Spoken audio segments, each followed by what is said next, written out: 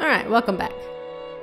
Well, ladies and gentlemen, the family head's health is not at its best. He seemed extremely sad not to be able to share lunch with you all, now that you have gathered for this event that occurs but once a year. Yes, very sad. Golda, let the lunch begin. Certainly. I shall begin today's luncheon. Oh, are they going to read me the entire menu? Dr. Nanjo, is father's condition really that bad? Couldn't he have at least let us see his face? It's more a problem of mood than a physical condition.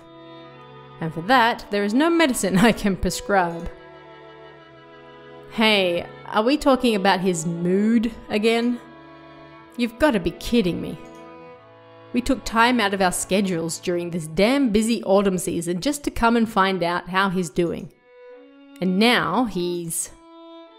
Humph, then you should be happy, Rudolph. You now know how he's doing. Or what? Would you rather take my place and try to persuade our ill-humoured father to come join us? Are you kidding? Rudolph shrugged. Apparently, though Rudolph was willing to be indignant at how self-centered his father was, he wasn't particularly disappointed to be spared a face-to-face meeting. Does it seem like his mood will improve before dinner, Kraus-Nisan? I have no idea. If you want to know that, you should ask him directly. Although I think his mood will improve faster if we don't bother him.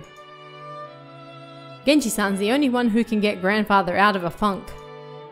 It's pretty pathetic though, making the servants deal with your own parents' bad mood. Jessica, don't speak out of turn.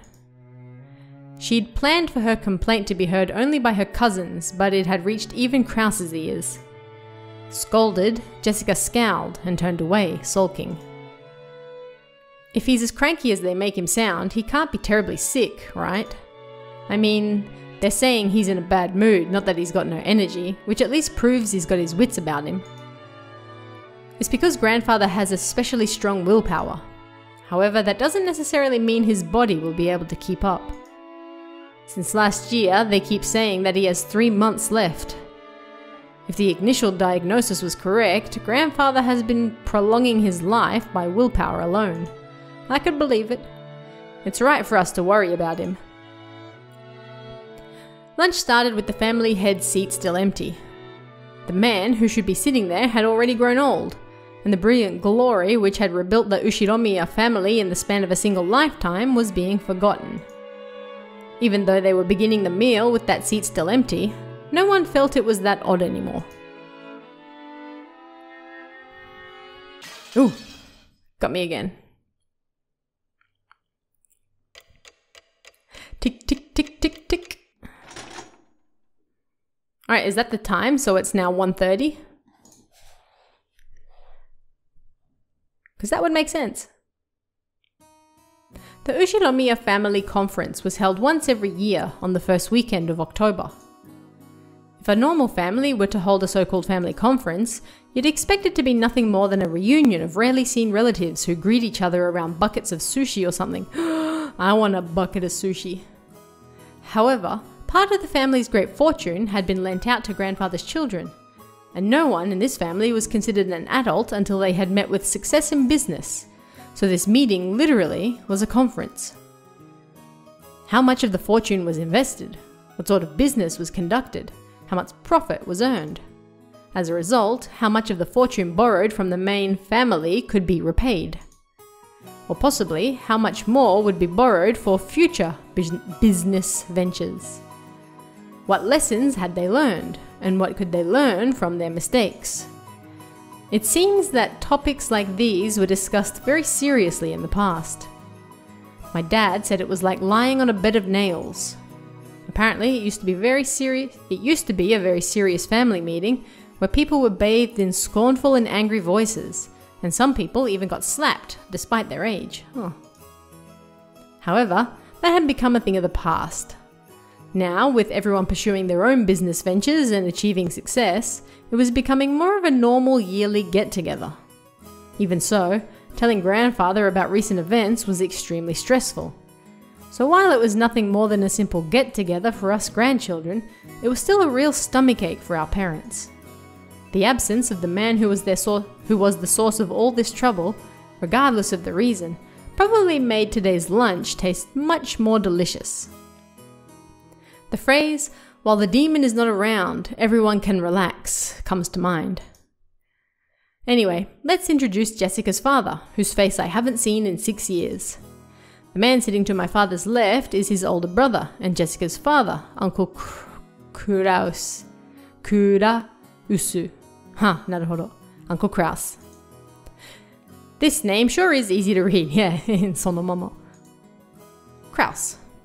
Kurausu. Now that we've gotten used to this string of weird names, our perspective is totally skewed. So Kraus actually doesn't seem that bad.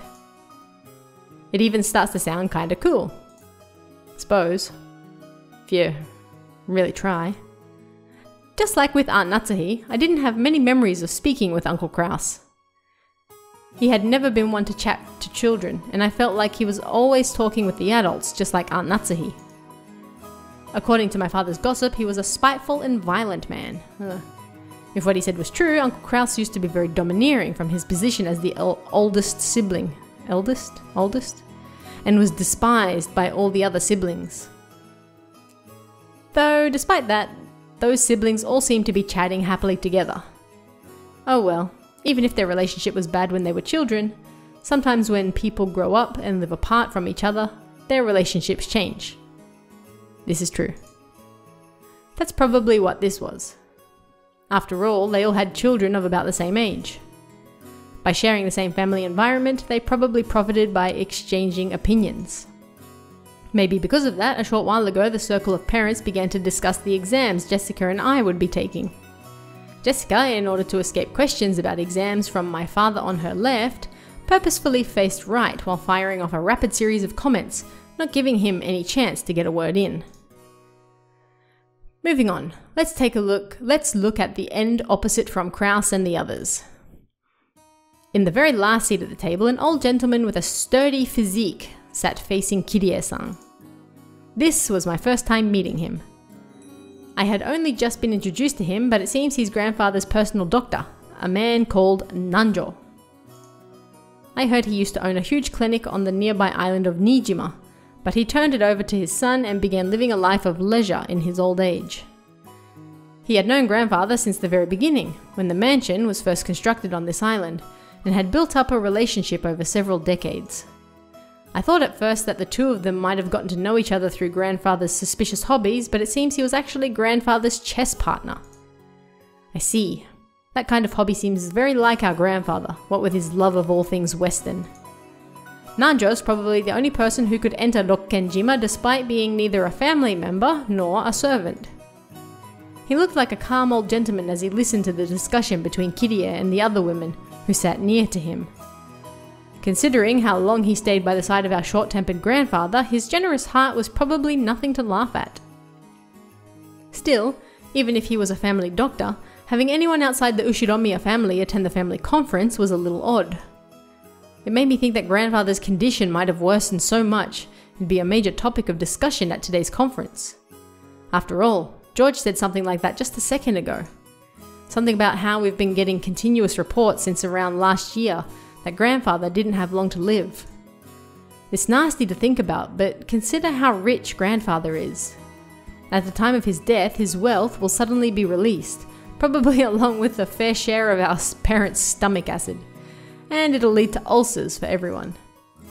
After all, this sort of thing just gets messier when there's more wealth to be divided. There's a good chance they'll be talking about stuff like that at the family conference. Still, it's not like it's got anything to do with us kids. Finally, even though he hasn't shown up, let me introduce our grandfather. The person who should be sitting in that incipient's chair is Ushiromiya Kinzo. It really sucks. Everyone else in the family has these weird names, but he's got this perfectly normal one himself. If only his name were written Kinzo, but he let us call him Goldsmith or something. I'd totally freak out. But Kinzo sounds cool. Goldsmith sounds stupid. As you can probably guess by now, he's a frightening person with an extremely short temper. I'm one of his grandchildren, not a son, and I haven't seen him since elementary school. Thanks to that, I have no memory of being beaten myself, but our parents were apparently raised with an iron fist. Oh. That earlier conversation between my dad and Uncle Kraus about who should go convince grandfather to come down seems pretty darn funny once you know their background. You can't really tell grandfather's story without covering that pivotal event back before the Showa era. Oh god. Are we getting a flashback? Until the Meiji and Taisho eras, the Ushinomiya family was great and prosperous. They owned several spinning mills, making them rich enough to just double over laughing every day as the money kept rolling in. That must be nice. Incidentally, grandfather was a member of a branch family and had pretty much nothing to do with the main family. Not only was he way down the list of people who could inherit the headship, but he had hardly any contact with the glamorous main family. However, during the Great Kanto earthquake in the year Taisho 12, 1923, the mansion owned by the Ushinomiya family in Odawara was flattened. The spinning mills in Tokyo were all burned down in a huge fire, and the Ushinomiya family lost most of its wealth and family members in an instant. So, once they started trying to figure out who the successor to the Ushinomiya family should be, they apparently found no one remaining except Kinzo in his branch family. Suspicious. In Kinzo's later reminiscences, he referenced to this as good fortune, so great that it overturned fate. With that, grandfather's boring, everyday life did a 180. He was entrusted with reviving the dying Ushinomiya family, which had lost nearly all its wealth. However, just because he had been entrusted with this task didn't mean he could accomplish it. Apparently, those around him weren't really expecting much. However, this is when grandfather began displaying his extraordinary talent and good luck. Grandfather used all of the family's remaining wealth, as well as everything from the hair on his head to his toenails, as collateral in order to borrow a massive amount of money. Who on earth is paying money for toenails? Once he'd built up a gigantic war chest, he immediately invested in businesses. It was like someone tumbling down a hill on a bike without any brakes. I've been there. And then jumping onto a neighboring bike. And then another one. Just like some crazy street performance. I'll bet everyone thought grandfather had no business ability whatsoever. However, after several miracles and turns of good luck, with coincidences piling up and every chance taken advantage of, he was suddenly in control of powerful connections with the occupying forces. At that time, MacArthur and the GHQ were the ultimate authority in Japan. Grandfather, in a twinkle of an eye, began succeeding in business under the protection of the occupying forces, quickly becoming very rich. By this point, it's probably safe to say that information, not luck, saved the day. He must have made some seriously deep connections with the occupying forces. Grandfather knew beforehand about emergency demands that would be made for the Korean War. No, it was more than that. He must have predicted those emergency demands from the very beginning, when he started investing his money. The history books make it sound like all of Japan made a large profit off the emergency demands during the Korean War, but that isn't actually true. Only a very limited number of the super rich played the money game and made an easy profit. Most of the citizens remained poor. In other words, grandfather was a member of this extremely lucky group of winners. I'm pretty sure this all happened during the year Showa 25, 1950 or so. The Great Kanto earthquake happened in Taisho 13, 1924, so that means grandfather was able to revive the near-dead Ushinomiya family in only about 20 years to a level even higher than it had ever been before. Sounds suspicious. With that, you'd think he'd revive the main family in Odawara. But for some reason, he went and did something as crazy as buying an entire small island in the Izu archipelago. Buying an entire island is not something that you can ordinarily do today. However, Grandfather was clever. He contacted the GHQ and applied for the establishment of a marine resource base. He acquired this island as a business property, then tossed that project aside and claimed it as his own plot of land. After the war, there were prevention measures against food shortages, and having the sponsorship of the GHQ meant that nobody could oppose him. From what I've heard, the Tokyo metropolis of that day offered this land to him practically for free. Later, Tokyo made difficulties by telling Kinzo to return the land, but the pushy GHQ intervened. Anyway, it seems under-the-table bribes did their work well. In the end, the city gave up in frustration. Grandfather, with considerable skill and good luck, managed to weather the stormy seas of that period, obtaining a vast fortune and his own island. The dream. Of course, it probably wasn't all luck. He was obsessed with all things Western, which helped him cultivate his English skills. He was able to use this to his advantage and sink his teeth into the GHQ. A mansion was built on the island soon after. This mansion, in fact. And thank you, I assumed that. Grandfather, with his love of the Western style, made this once uninhabited island a canvas upon which he could realize his dreams to his heart's content. Ina. He now had the Western mansion of his dreams, overflowing with emotion and atmosphere, and a beautiful garden featuring all sorts of roses. Oh, look at that beach! And he had a private beach where nobody other than himself would ever be permitted to leave a footprint. Oh, that looks so nice. This would be a dream come true for any boy and girl. After that, he made good use of his huge fortune, becoming a large stockholder in the extremely stable iron and steel industry, and was able to live an easy and comfortable life just using the dividends. Well, he's just that incredible. This kind of person usually has the ability to foresee and predict the future, or at least that is how they're portrayed after the fact. But Grandfather denies all of that, repeatedly saying that he was simply blessed with extraordinary luck. Anyway, even a lord like that can't help but grow increasingly eccentric when locked up alone on an island, where all his dreams are made real. Everyone knows that he's had a Western obsession from the start, but none of our parents really know when his bizarre black magic hobby began. Did his love of black magic begin way back when he became fascinated with everything Western? Or did his miraculous stretch of good luck while reviving his family cause him to feel a mysterious power in himself? At some point, Grandfather began to make the research of black magic his life's work. He filled his study up with suspicious books, chemicals, and magical items as he became increasingly bizarre. That sounds awesome.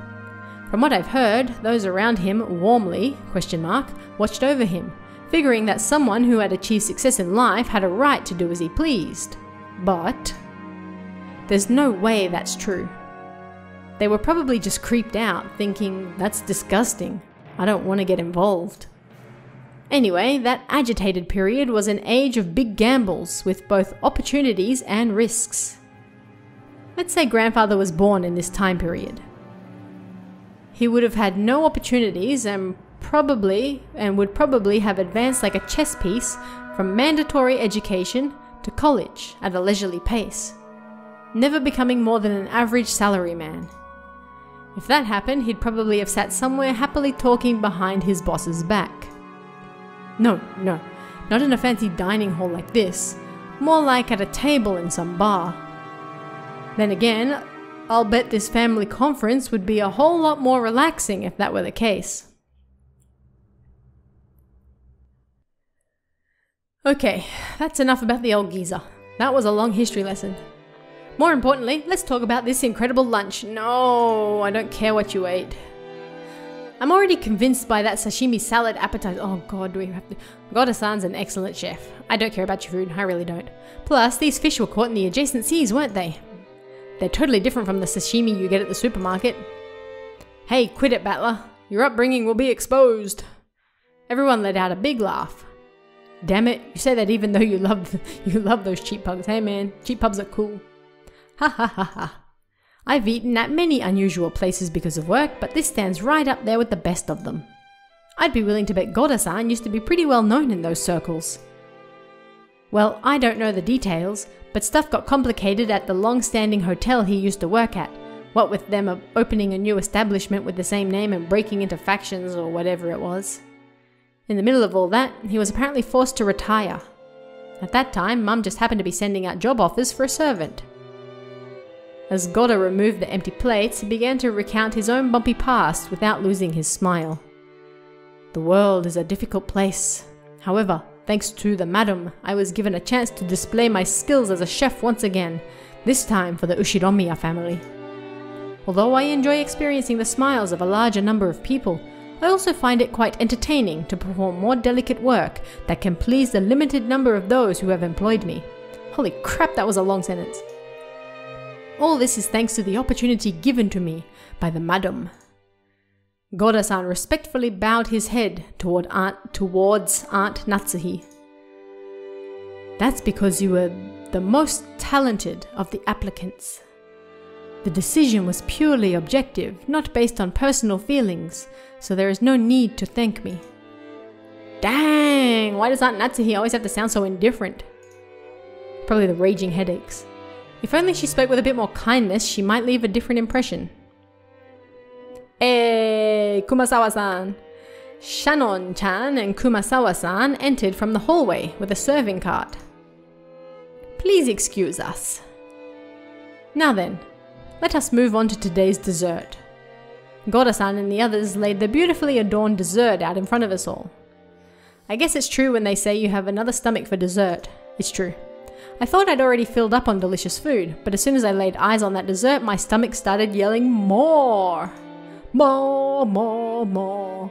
I don't know much about desserts, but this looked really good.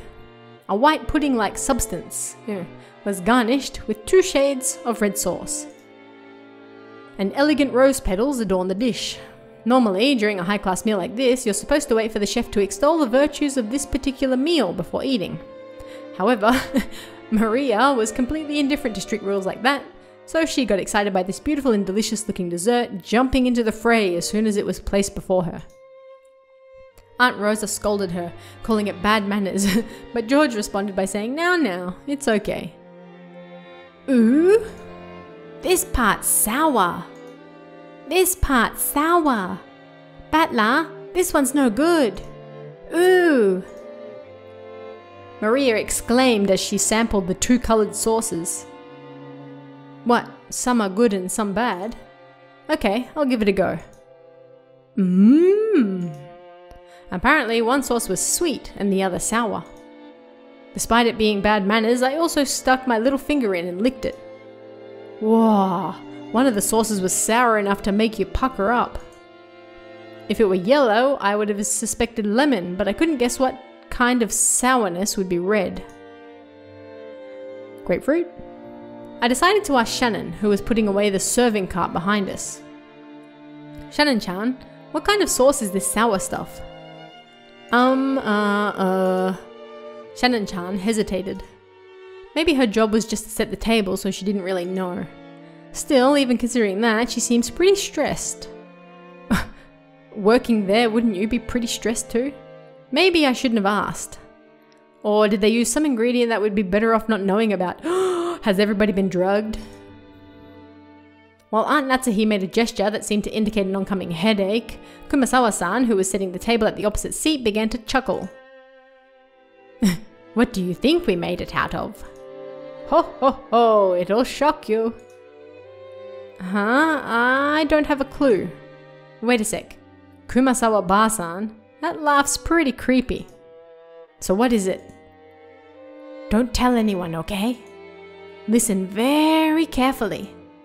Kumasawa-san leaned across from the other side of the table. I leaned forward myself when she asked. Their interest caught, Jessica, George, Aniki, and of course Maria also put their ears closer. Ooh, what? What? Quickly! Quickly! You see, the sour part is made from juice squeezed from a mackerel. What? Ho ho ho, what? I have a lot of questions. What? Mackerel? That's crazy, we all thought, horrified. What? Wait. Only Maria accepted it, nodding sagely. Ooh? Mackerels are sour. Yeah, they are. This is what comes out when you squeeze them?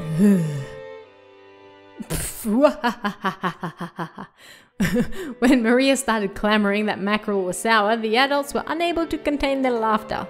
Only Aunt Rosa, her face red, whispered to Maria that mackerel is sour only once prepared as shime saba.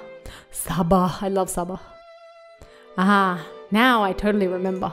Kumasawa-san was always like this, wasn't she? Like you couldn't tell from the other 10 times she's pulled your leg? I think I remember her tricking me too in all sorts of ways when I was young.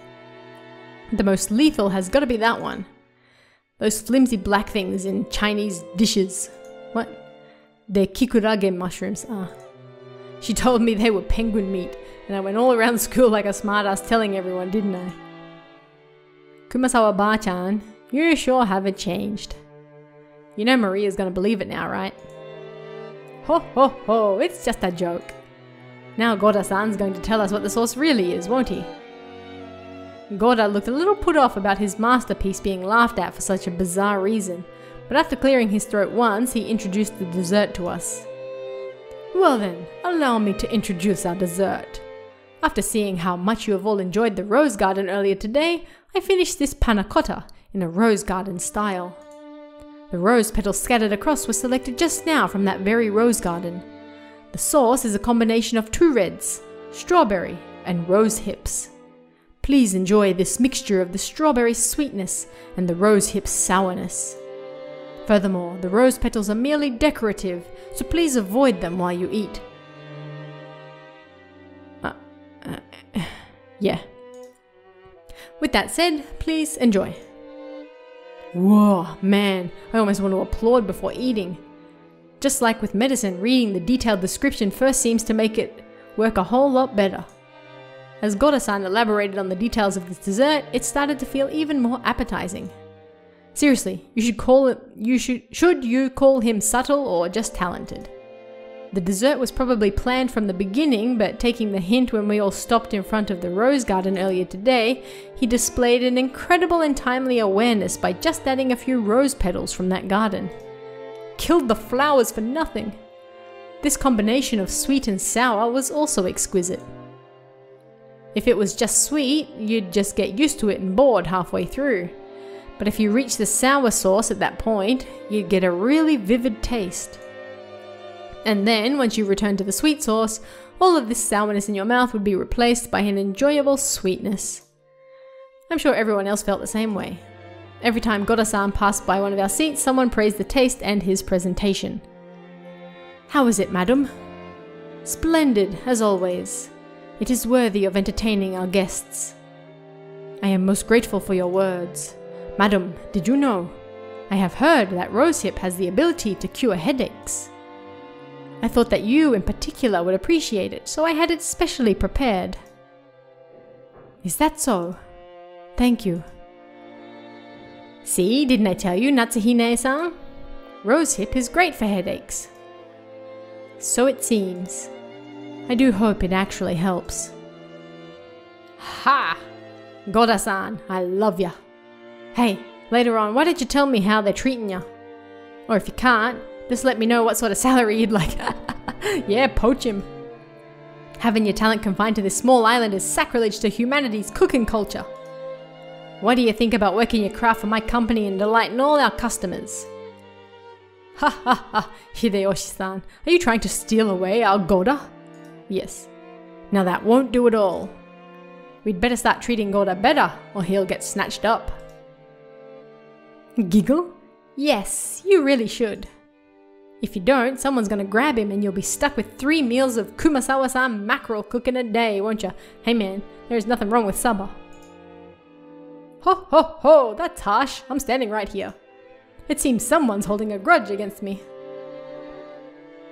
Wah ha ha ha ha ha. Everyone let out a huge laugh. According to Jessica, Kumasawa-san's mackerel jokes were a running gag that our parents had long since gotten used to. Kumasawa-san often claimed that mackerels had a precious nutritional value which could slow aging, make people smarter, and more. Supposedly, while it couldn't stop the outward signs of aging, it helped prevent it on the inside. Since she was still spirited enough to tell those kinds of jokes at her age, there must be something to that theory. Ho ho ho! In that case, if you'll excuse me, prepare yourself for tonight's dinner! Ha ha ha! I'll be cooking plenty of mackerel dishes for you all, so you'd better look forward to it. Hey man, I would love that. And I will prepare myself. Wahahaha, we sure will. Now I'm hungry. Can't wait to get all puckered up from tonight's shimesaba. That sounds wonderful. I wonder if they'll be serving any good Japanese sake. Oh, we certainly will. Haven't you heard of Rokkenjima's famous mackerel shochu? Oh, delicious. Wahahaha. Alright, and on the note of mackerel sake, we're going to end this episode here. I'll see you again in the next one. See ya.